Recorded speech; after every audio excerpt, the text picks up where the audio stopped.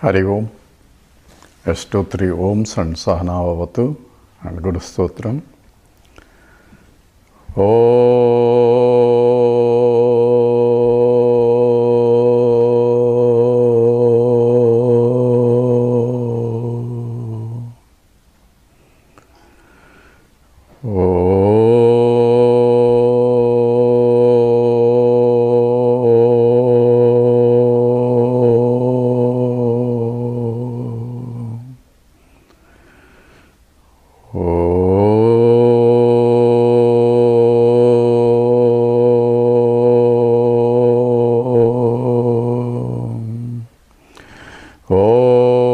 Sahana Vavatu, Sahano Bhunaktu, Sahaviryam Karavavahai, Tejasvinavadhitamastu mavid Vishavahai.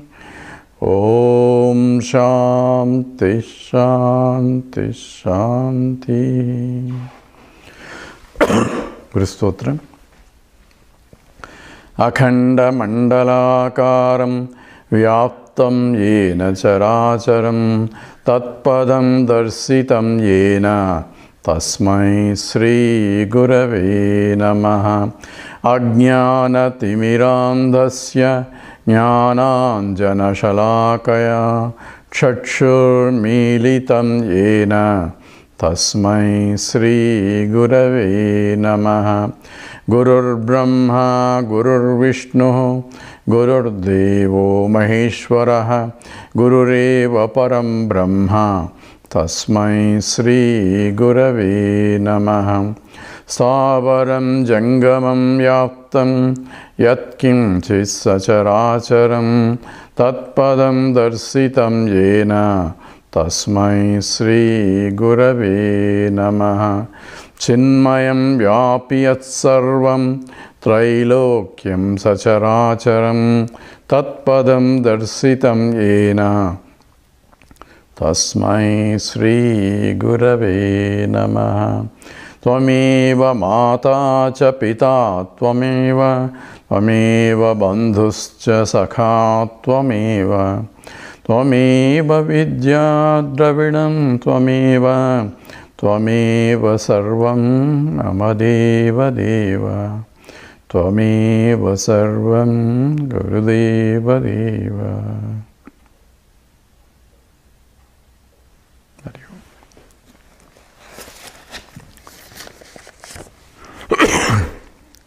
We are doing Atmabodha. Chant Sloka 21. Dehendriya gunan karmani, Dehendriya gunan karmani, Amale Satchidatmani, Amale Satchidatmani, Adhyasyancha vivekena, Adhyasyancha vivekena, Gagane Nilatadivatu, Gagane Nilatadivatu. Together.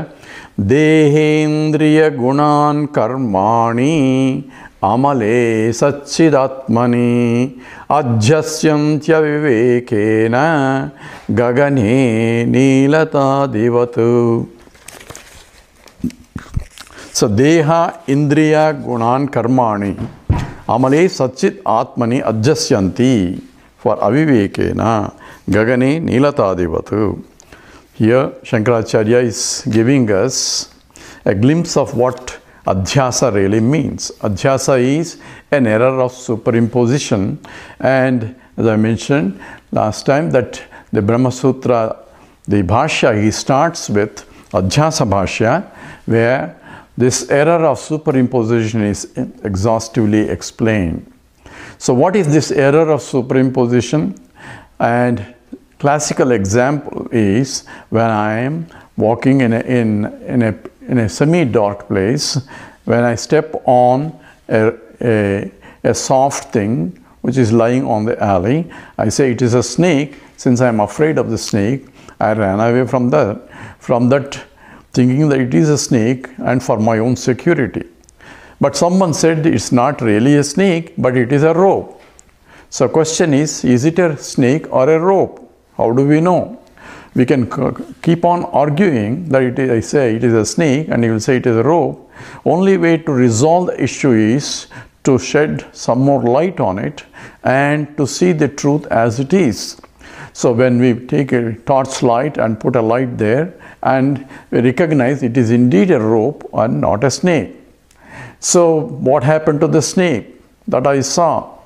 When I saw something, I mistook as it is a snake. The snake actually in my mind. So it came from my mind, projected as though it is there, and when I see the truth as it is, based on the additional information that I have, then I resolve that it is indeed a rope and not a snake. This is the error of superimposition, where I am superimposing as though on the rope a snake. Snake is not in my mind. Snake is out there, and out there is where the rope is. So it is not a rope and a snake. It is only snake. And where exactly is the snake? Where the rope is. So the rope itself appears as a snake, and that appearance is due to the fact that I was not getting complete information about the object.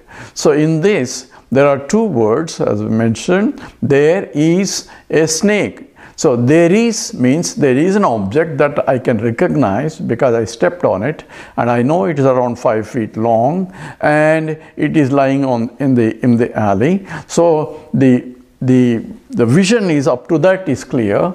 The attributes that I am getting from the object are only able to tell me that much information, and that information is not sufficient to differentiate whether it is a rope or a snake. It can be a rope, it can be a snake, because it's 5 feet long and it's soft when I stepped on it, and in fact it may be one side a heavy side and another side a thin side. All those attributes may belong to the rope or may belong to the snake. But I consider based on those attributes only, it is a snake because I am afraid of the snake. And because of this security, my own security, I would like to avoid it if it is a snake. And now if you look at the whole process of perception here, two things we need to know. Number one, the perceptual object is recognized or cognized based on purely attributes. I do not see the object as it is. I only recognize by the senses. Based on the senses information, I am getting the attributes of the object. In this case, it is 5 feet long, and it is soft when you press it, and it is lying on the alley. So therefore, those are attributes, and on the basis of attributes which form a vritti, a thought in my mind about the object out there, and I say there is an object that I can see, but I cannot see clearly enough. So there is, and based on the attributes that I am seeing, based on my sense input, I say it is a snake. So there are two things. There is part is correct, because there is a vastu jnanam. Vastu jnanam is a knowledge of an object is there, that there is an object there, that I am sure of. But what I am not sure of is what exactly that object is. So there is part is correct. Only part is the conclusion or the inference that the mind has made that it is a snake based on the attributes it has received from the senses. So this is called adhyasa, because it is an error only because after the further examination, I found out, when I shed a light on it, I found out it is a rope. So there is a snake. Now after the knowledge, there is a rope. So if you look at the statement, there is a snake, there is part is still remaining the same in the statement. Only a snake part is removed by there is a rope. So half of it is still correct. Even before also half of it is correct. There is part is correct. That means there is an object. There exists an object there. So existence of an object there is not negated. What is negated is what is the nature of that object, that whether it is a snake or a rope. I thought it is a snake, but now I recognize, but it is a rope. So the problem of adhyasa is there is a superimposition of, in the there is part, there is an object part, attributes of some other object which is not there. So adasmin tad buddhihi, in the sense of Shankaracharya says that you are superimposing attributes of some other object on the object that you are seeing there, and therefore this conclusion or this error arose in the mind when I recognize that it is not really a rope. So one thing that we need to know is that I need additional information for me to know it is a rope and not a snake. So therefore an inquiry is required to find out the truth. Otherwise I'll be with this knowledge that it is only a snake. And how long that will have that knowledge? Until my previous knowledge that it is a snake is negated, I'll keep that as real knowledge. Therefore, for me, there is a real snake there. Until I am convinced by having an additional information by inquiry, where an inquiry is required. In this case, I had to put a torchlight which reveals the object. So I need an appropriate means of inquiry in order to know that it is a rope and not a snake. The appropriate means of inquiry is that which gives me more information about the object that is there.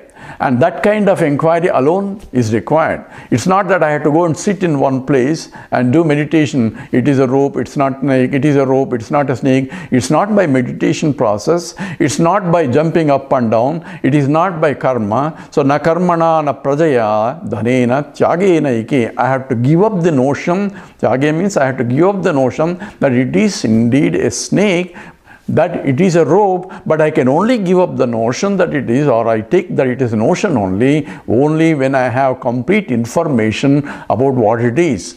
So a pramana is required, a means of knowledge is required to reveal the fact as a fact, because otherwise there will be an error in perception and therefore error in knowledge. So this perceptual knowledge can be a Brahma. Brahma means a wrong, incorrect or illusory knowledge that will be revealed only when I have the right knowledge. Until the right knowledge takes place, that means until further inquiry is done, this error of superimposition, that adhyasa, remains as a prama only for the one who is seeing. That means I take it that it is indeed a snake, and for me that is a knowledge, because I saw a snake and it is a snake. And therefore this knowledge will remain with me even until my death also, because if I know further inquiry, if I don't do it, the knowledge that it is or it was only a snake will remain with me. So here we need an appropriate pramana to discover what really is compared to what we think it is based on what we see. So all this is information is required in terms of adhyasa. So this whole universe we are taking as though based on our information of perceptual data, and scripture says that's not really what it is. So here the pramana is not shedding more light on it, but we need the light of knowledge here, knowledge pramana through the Vedanta that tells you that what you see is not what it is. What you see is only superficial or superimposition based on the attributes of the object called rupa, and you give a name, nama. So nama, rupa are only based on the attributes, but the truth is something other than that. How am I going to discover the truth? I need appropriate pramana, means of knowledge to know what exactly it is. In the case of rope and snake, I can use I can put a torchlight and get additional information about the object.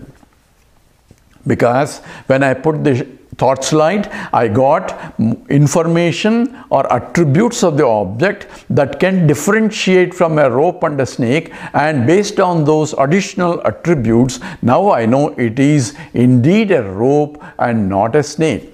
So I need additional attributes or complete attributes of the object to differentiate from what I think it is to what it is. In the same way, I need to have additional information about the world and about myself and all that. So for this adhyasa, for this superimposed error, to remove it, because I take myself what I am not, is my problem. So how do you know? How do you know that there is an error? Because the very fact that I know I am a conscious entity, I know I am an existent entity, but I take myself, I am this body, I am this, I am a subject and this is an object. And this being an object which I am conscious of or which I am aware of, which is an object of my knowledge. And object of knowledge is different from a subject. So even though the object is different from a subject, I am taking myself, I am the object, and that is due to the fact that I really do not know my true nature. So that is why it's called adhyasa.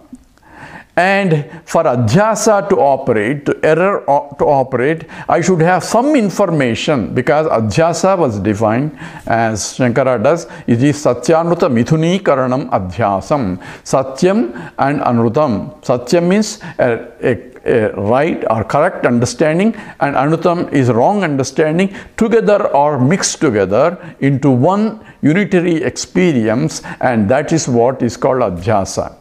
So in the case of the rope snake, where I am taking the rope or given the rope and I am superimposing on it the attributes of the snake on the attributes of the real rope, and then taking together as one, as that indeed is only a rope, indeed only a snake. So there are no rope and a snake there, it is only snake. And this superimposition of attributes of something other than itself there, and then taking that as the real, is my error. And even though the snake is in my mind and there is no real snake, the consequence of seeing a snake there where the rope is much more, because I'm afraid of it and the heartbeat has gone up, I had to run. So all other secondary process started because of the mistaken notion in my mind that it is indeed a snake and rather than a rope.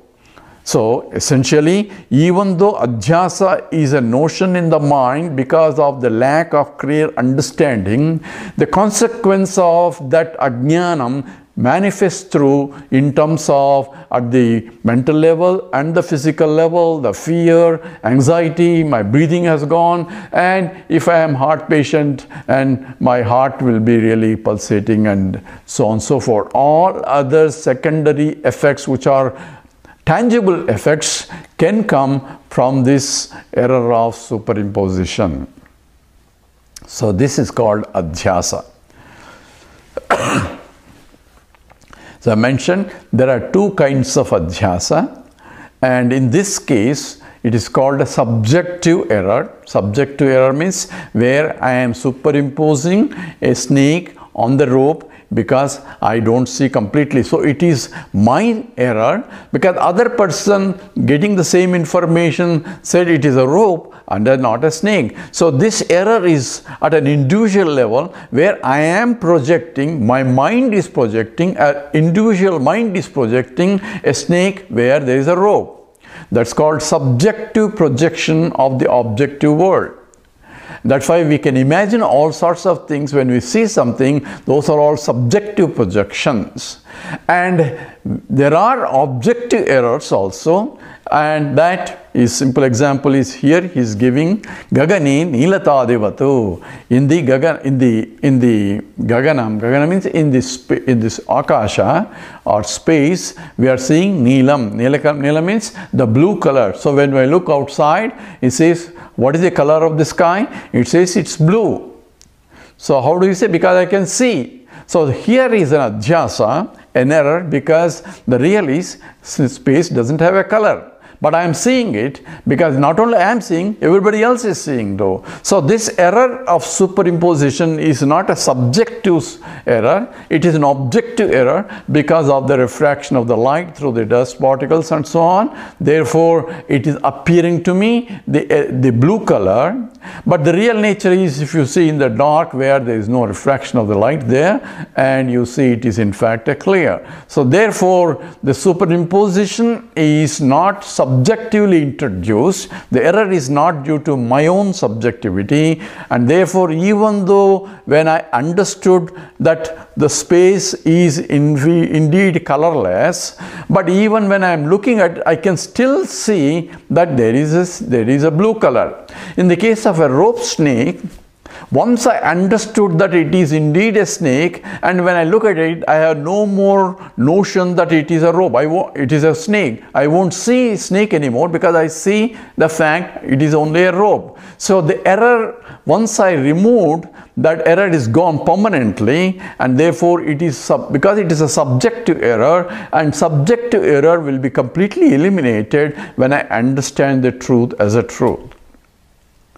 Whereas the objective error, because it's not created by my mind, it is created by the global mind, that objective error still remains. Appearance of the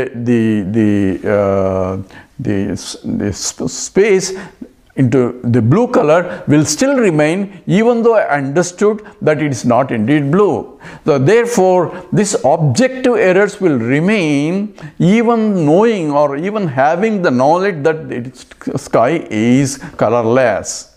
This has an implication in terms of jnanam also. All that is packed in this sloka. In essence, a jnani, once he understood that I am Atma and the whole universe is, the substratum is myself, so that removes the ignorance of taking myself, I am only this body, I am this.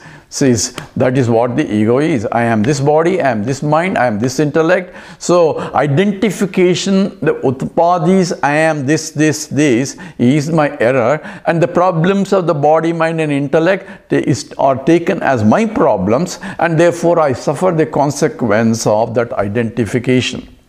And whereas my truth is, I am conscious entity and I cannot be unconscious entity. Unconscious entity is only a superimposition, and therefore when I understood the truth that I am indeed Satchidananda Swarupam, then what happens to the world? What happens to the vision of the world?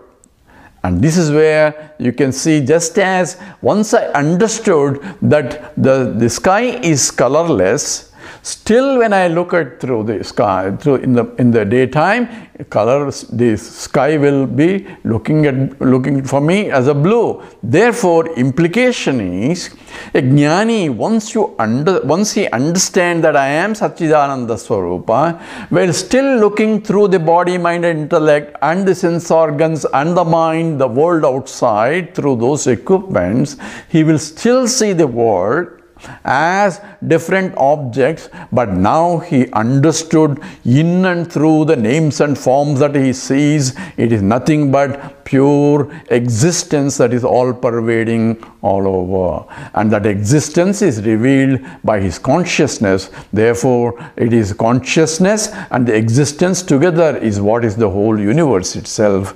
He has understood, and now in spite of the vision of the plurality, he does not give the reality to the plurality that he sees. Therefore, a jnani, what does he do? Jnani does see the whole universe, but he has no mistaken notion that it is separate from him.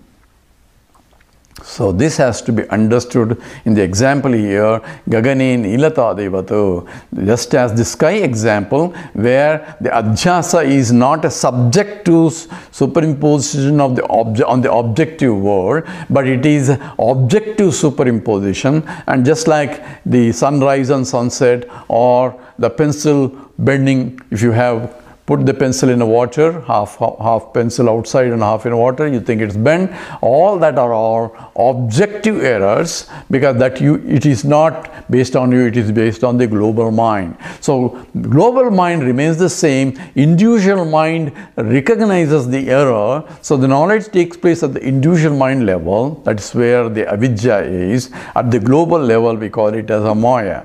So therefore, even though I have understood, a jnani has understood that there is only Satchidananda, he can still perceive the world of plurality, but he does not take it as a reality. This has to be understood.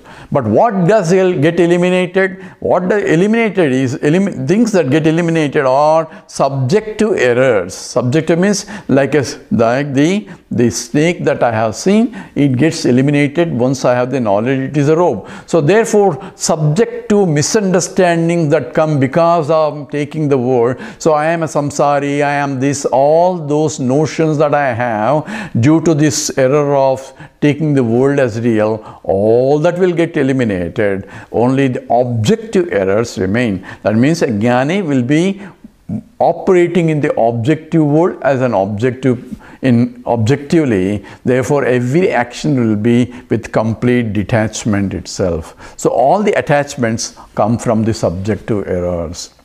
So here, Deha Indriya Gunan Karmani Amale Sachidatmani Adjasyanti, due to Avivekena.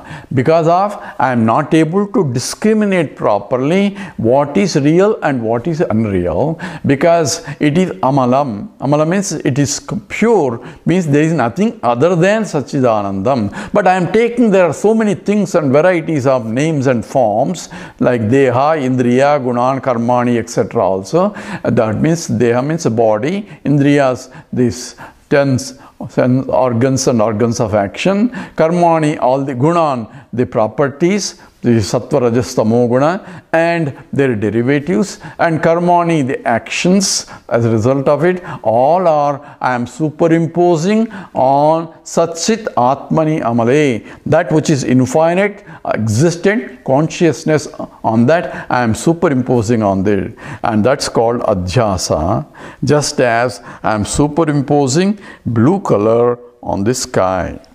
This Adhyasa part, Shankara is going to take more, because this is the essence of the knowledge in the world. That's why he, as I said, he wrote the Adhyasa Bhashya as a starting point for Brahma Sutra Bhashya. So the same aspect is discussed in the sloka 22nd.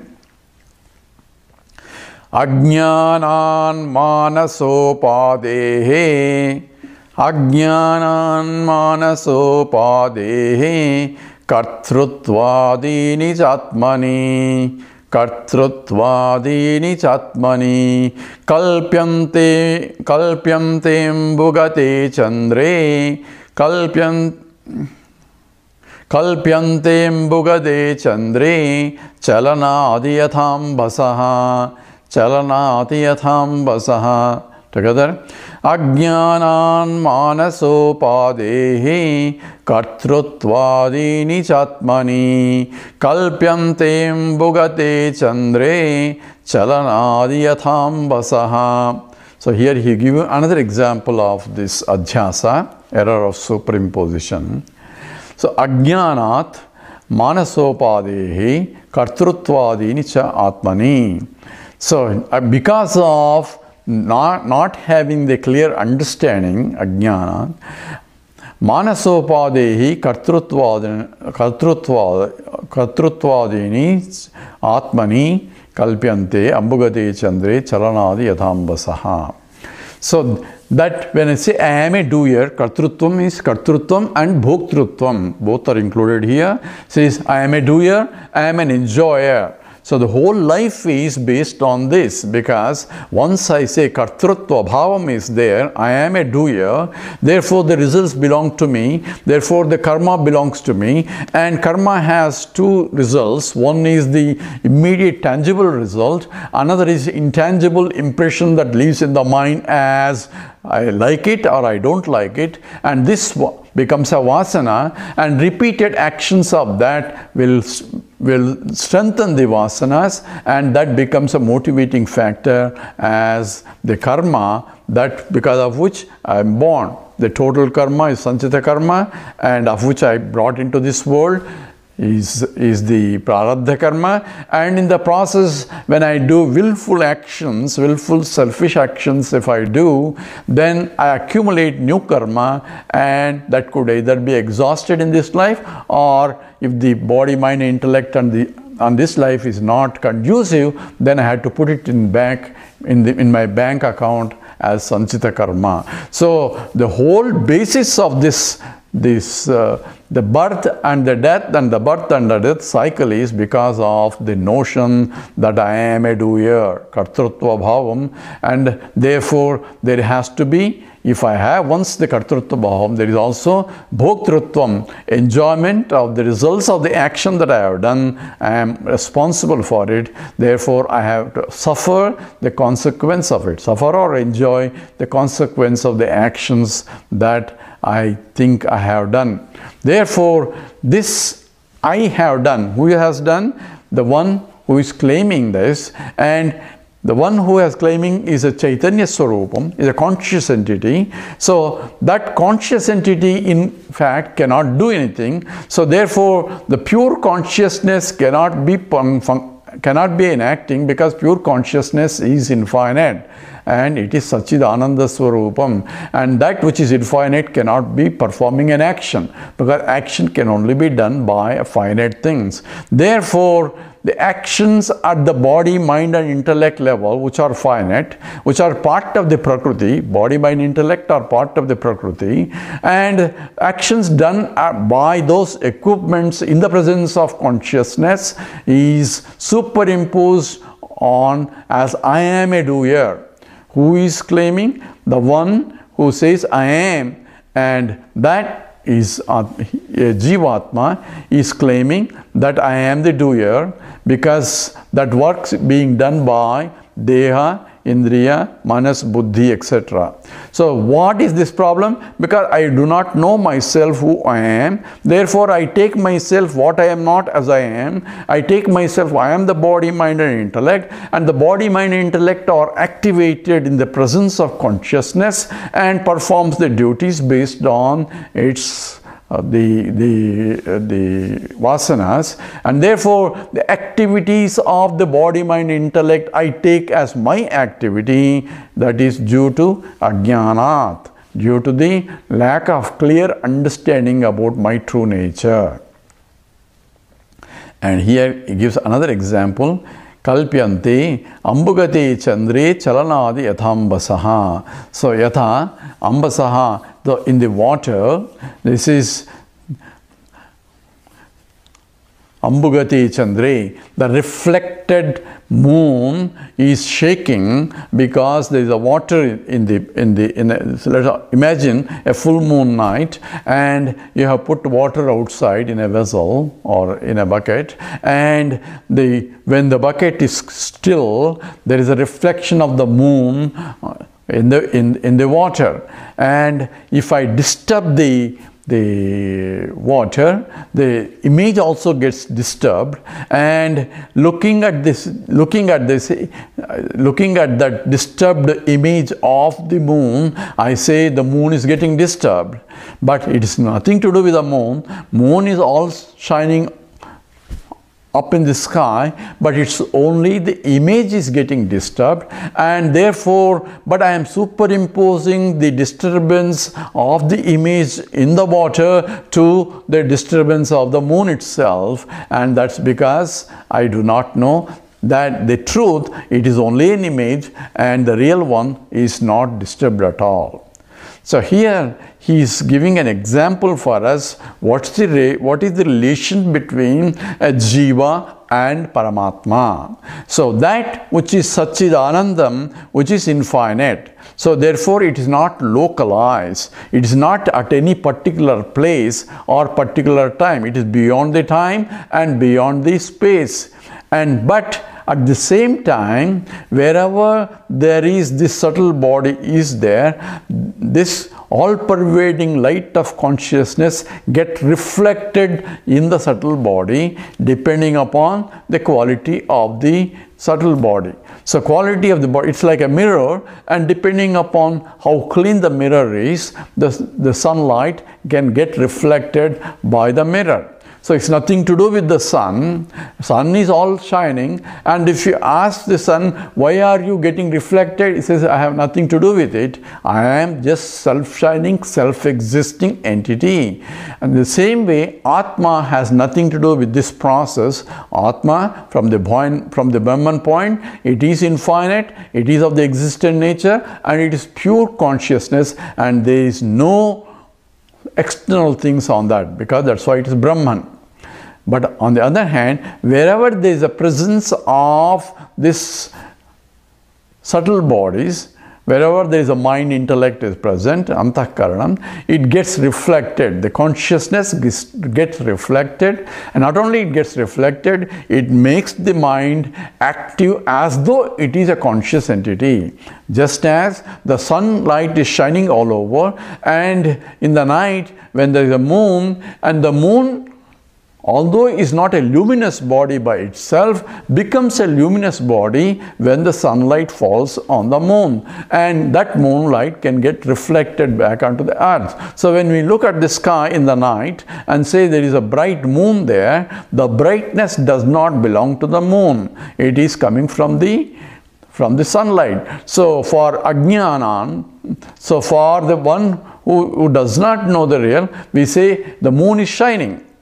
Moon is not self-shining. Moon is shining because of the sun. If there is no sun, there cannot be, we cannot see the moon also, because only it is a reflected light that we see from the moon and say it is the moon is shining. Therefore, we can say moon is shining.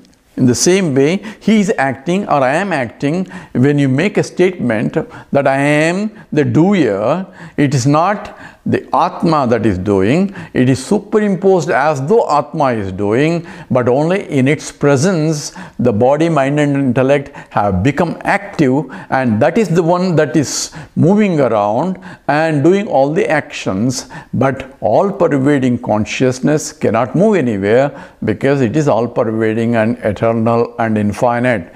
Therefore, it is kalpyante. It is only an imagination or a projection for a seer who is seeing this and think that it is the Atma is doing here, I am doing, he is doing, and so on. When you make a statement, we are already making a statement that it is the reflected consciousness that is moving around, but not the original consciousness. And original consciousness is unperturbed by these disturbances. So in the same way, a jiva, an individual, has to recognize that all the activities are belong to the Prakriti only. Pure consciousness is only enlivening the body, mind and intellect, the mind and intellect particularly, the subtle body. And because why? Because the equipments, the mind and intellect have capability to reflect that consciousness and become as though conscious and perform the actions. And this has to be understood. And in the same way, just as when the water gets disturbed, we say the moon is disturbed, although it is only reflected moon, and the original moon is not perturbed at all by the disturbance of the water.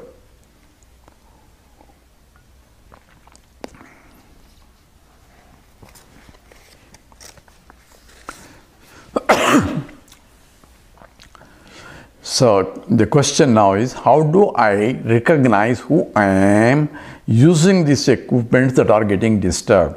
Because pure consciousness, all-pervading Satchidananda Atma is all the time all-pervading Satchidananda Atma. It doesn't need to recognize anything because there is nothing to recognize. So from the pure Atman point, there is no creation even, and therefore there is neither Jnanam or Ajnanam. So from Brahman, no point, no question of realization now. From the Brahman is pure Brahman. Realization, the Jnanam and Ajnanis are at the level of transaction level, where we think that creation is there, and therefore we are asking this question. So Jiva who thinks is, where did I come from? Who am I? Who is the world? What is this world? What's my relationship with the world? And who is the creator of all this? So these questions are raised at the individual level. From the total level, from the point of Brahman, there is no world, there is no ignorance nor a knowledge also. It is pure Satchidananda Swarupam. Now, once I am in the Jiva, it is the Jiva is asking the question, how do I recognize that I am pure consciousness? You have given all the theories, okay, but now I am already in the situation and I am taking myself, I am this body, mind, intellect. That seems to be my life.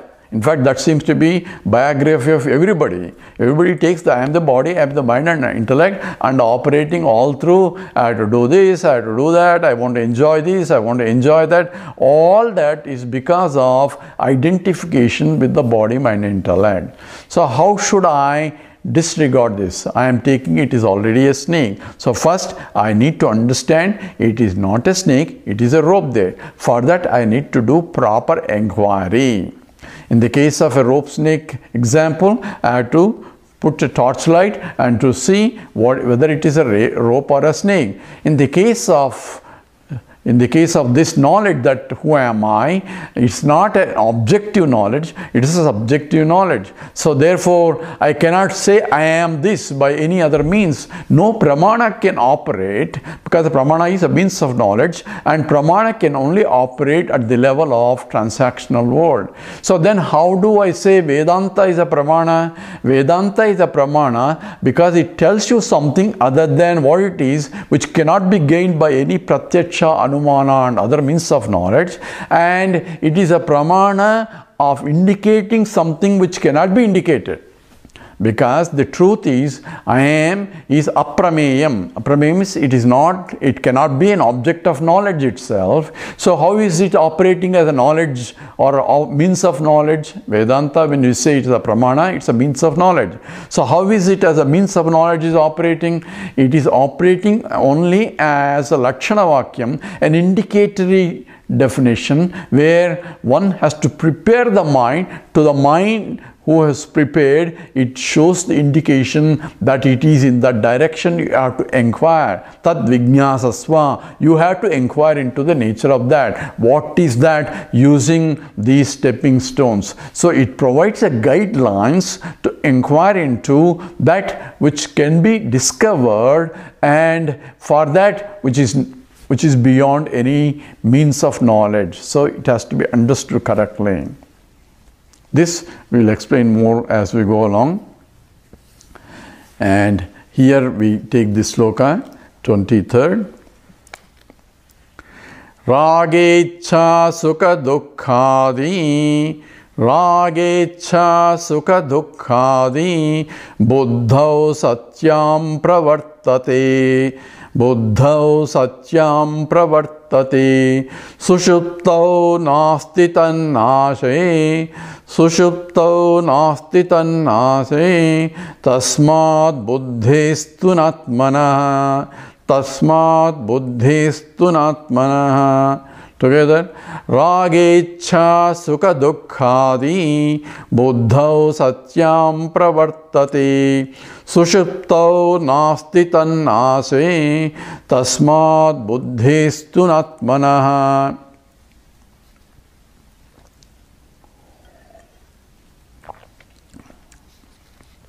So here is using what you call Anvaya Vyatireka logic to differentiate and to determine who am I and what I am not, to discarding what I am not.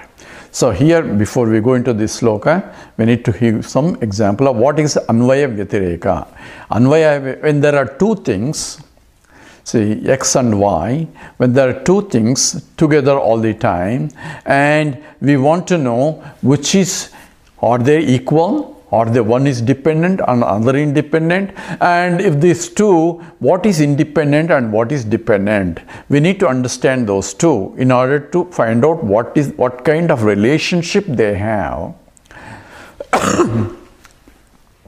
And for that, what we use is called Anvaya and Vyatireka. Anvaya is where if we have a situation where first we need to recognize those things are occurring all the time. These two are together all the time, and when say whenever this is there, that is there, whenever that is there, this is there. So therefore they are always interrelated somehow, because wherever they are going together.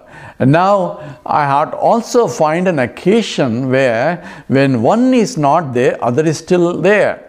So I need to have a Vyatireka where one is not, other is also not, then they are always together, and therefore there is no relationship. They are always two as one only. But if I can find a situation where I have one is there but other is not there, and other is there and one is not there, so I can see whether both are independent of each other and they are somehow together in many places, but there are occasions where one is, other is not, or other is, the one is not. So I need to find out a situation where I can differentiate these two and see which one has an independent existence and other one has a dependent existence. This is called Anvaya Vyatireka. So let's take a simple example. I have a gold and a ring. Now, we are taking this as a different example. Like I have here in the case, for example, I have a watch and I have a desk here, and they are always together right now, but I can separate. I can have a desk separately without a watch. I can have watch separately without a desk. Therefore, they are two together, but they are also two independently, or situations where they can be independent of each other, where each one can be independently existing. So that is called just, in this case is just Samyoga Sambandha. Samyoga Sambandha means only contact relationship. Whereas in the case of, let's take a more subtler example, in the case of a golden ring, this golden ring is only one unit, but there is a gold and there is a ring. There are two nouns, ring and a gold. And a ring and a gold are not synonyms, because if you go into the dictionary and ask, is it a ring is same as gold? No. So ring is a noun and gold is a noun. There are two independent nouns, but here when I say it is a ring, other fellow says no, it's a gold. So is it a ring or is it a gold? What is the relation between the ring and the gold? So there seems to be two nouns mixed together into one noun, and this is because one noun in the sense one object only, and therefore how do I separate these when they are all the time together? So I need to have an occasion where I can separate the ring from the gold and see which has a dependent existence and which has an independent existence, if I can separate. So I have a ring and the gold. Now I can have a situation where if I melt the ring, there is no more ring but gold is. So initially gold is and the ring is, together they are there as one. But I can create a situation where the gold is still there but ring is not.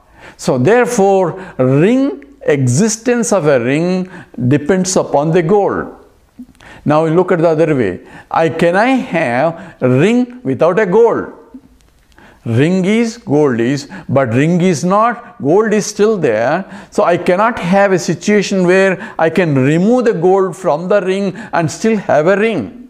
That is not possible, whereas I could remove the ring form and still have the gold. So this kind of the discriminative process is required, and that's called Anvaya Vyatireka. When they are together, they are Anvaya, both are there, ring is there, gold is there. In the Vyatireka, it fails in the sense that even though the gold is there, ring is not. And this has to be applied in order to differentiate who am I and what is this world. And what? Am I the body? I am the mind? I am the intellect? I say I had to find a situation where I am still there, but I am not conscious of the body, or I am not conscious of the mind, or I am not conscious of the intellect. And therefore, intellect, body, mind, intellect, or manasu, buddhi, or deham depends on me, but I don't depend on them. And those are the situations that I need to find, and this is what is essentially inquired in the Avastatrayam or the Panchakosha Viveka. And this Anvaya Vyatireka logic is used to discover I am an independent entity, and these body, mind and intellect, they are dependent entities, and I lend the existence and support for them, but I can always withdraw because I am independent of them. I can exist without them, but they cannot exist without me. And that has to be understood. Therefore, their existence is a dependent existence, whereas I am independent and I don't have anything to do with them also. So here he is giving an example of this. Raga Ichha Sukha Dukkhadi Buddho Satyam Pravartade. So this Raga means the Raga Dveshas, the attachments and all that. Ichha, the desires. When I have a Raga, I can have desires and at the intellect level, and it comes down to agitations at the mind level and the actions at the body level. So Raga Dveshas are essentially expressions of the Vasanas, and Ichha is manifestation of the Vasanas into the desires at the intellect level, and therefore I go after Sukham, Dukkham and so on, where I am comfortable, pleasurable, or not happy, unhappy and so on, depending upon whether they are satisfied, the environment or the objects are in tune with my likes or not in tune with my likes, or Raga Dveshas. Therefore, Shankara says, Raga Ichha Sukha Dukkhadi. Sukham Dukkham Adi. Sukham Dukkham means all these, the Dvandvas. Dvandva means pairs of opposite. Sitoshna Sukha Dukkheshu. So Sitam, Ushnam, Sukham, Dukkham, Manam, the Avamanam, Arapamanam, all are dualities of the moods of either the body level or the mind level or the intellect level. And therefore, it says here, Buddhau Satyam, it says essentially are being experienced or perceived at the buddhi level as I am the one who is suffering, I am the one who is cold, I am the one who is having like, I don't like it, I hate it. All our whole life itself is based on Raga Dveshas, and we keep fluctuating all the time, looking for environments that are conducive to our likes and avoiding environments that are not conducive or that which we don't like it. So whole life itself is propelled by this Raga Dveshas, and looking for Sukham and avoiding Dukkham, and this is whole our life. Therefore, to whom this belong to? Question is, am I suffering? Because everybody say I am suffering, and the samsari is one who suffers with this. And the question is, where does it belong to? He says, Buddhau Satyam Pravartade. It is only at the buddhi level.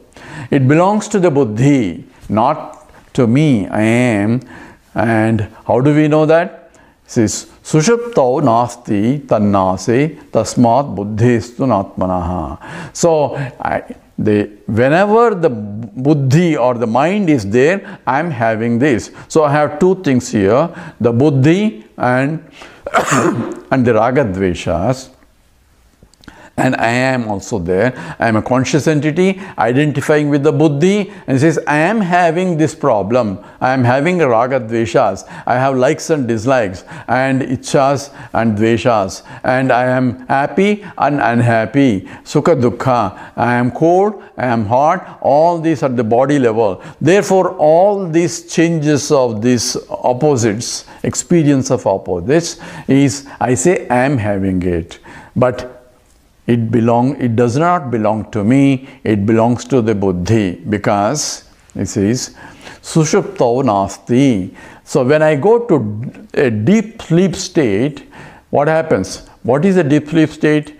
In the waking state, I have buddhi, manas, and deha, indriya, everything. And when I go to dream state, I withdraw myself from the gross body, sthula sariram, and but yet the subtle body still remains, where it is projecting the suppressions and vasanas of suppressions and oppressions of the waking world. I am projecting, which cannot be exhausted in the waking world, that which I am trying to exhaust in the dream state. So it is a cleaning process. And there also I have raga dveshas, and I have sukham dukkham, environment that are conducive for my happiness, not happiness, and so on. And those are the dream experiences. And when I go to deep sleep state, even the subtle body folds, both the mind and intellect are folded in a dormant state. Therefore, but I am still there.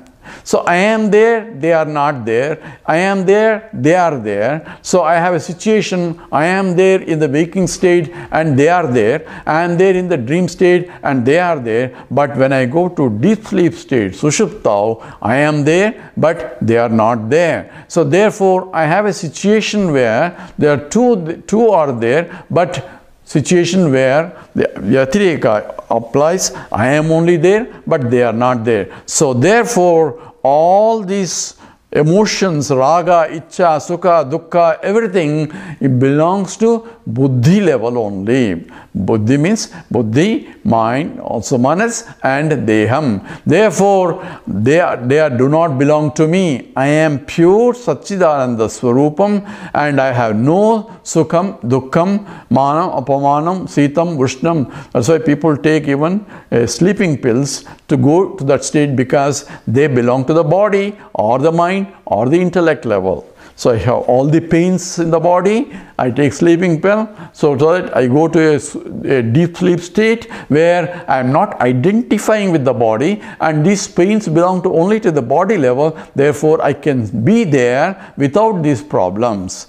And if I can understand this while body, mind and intellect are operating, I am free from all these, even though body, mind, intellect have sukha, dukkha, raga, dvesha and all that. And that is what is called a jnani. In the case of deep sleep state, I have no knowledge that I am free from all these, because for the knowledge to take place, I need the buddhi. But the buddhi itself, whenever buddhi comes, all this garbage also comes with me, in the sense of raga, dveshas and sukha and dukkha and all that. Therefore, I need to have an understanding now that it doesn't belong to me, it belongs only to the buddhi. Therefore, if a jnani is the one who understood that I am not the body, mind, not the mind and not the intellect, the properties of the body, mind and intellect belong only to the body, mind and intellect, but I am free. I am unnecessarily taking the body, mind, intellect as I am, and therefore suffering the consequence of the identification with that. And therefore here I had to use the Anvaya Vyatireka. Who I am is, I am not this, I am not this, neti neti. Starting from, I am not the body, because the body is inert. I am a conscious entity. I am not the mind. My mind is also inert. I am a conscious entity, and not the intellect also. Even the intellect is inert, and I am the one. I lend support for them, and I make them enliven, but I can also withdraw myself from me. And that's exactly is the sushupti. But only problem is I have no buddhi to know. So knowledge cannot take place. I need a buddhi to know. At the same time, when the buddhi is there, all other problems are coming. Therefore, I have to avoid those problems or sublimate those problems with a clear understanding in the buddhi that they are only, do not belong to me at all. It's pure consciousness that I am, using the buddhi as an equipment. This is the clear understanding of self-realization. So all these slokas are very extremely meditative slokas. One has to use it to understand who is that I am, and what is this world, and what is this body, mind, intellect, and at what level of identification I am having these problems. And this is called Anvaya Vyatireka logic. So we'll take the next sloka. So with this, I think it's almost time. We'll do the Purnamada Purnamidam, and we'll take sloka 24 when you come back next week. Om Purnamada Purnamidam Purnat Purnamudachyate Purnasya Purnamadaya Purnamevamasishyate. Om Shanti Shanti Shanti. Hari Om Sri Gurubhyo Namaha. Hari Om.